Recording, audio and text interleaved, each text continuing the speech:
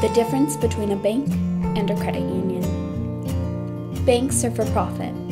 Profits are returned to shareholders, and customers are generally charged higher fees and rates.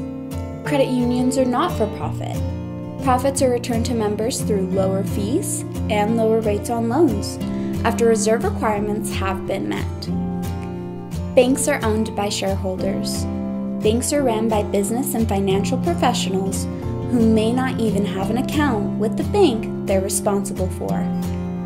Credit unions are owned by its members. Credit unions are governed by a board of directors made up of volunteer member owners.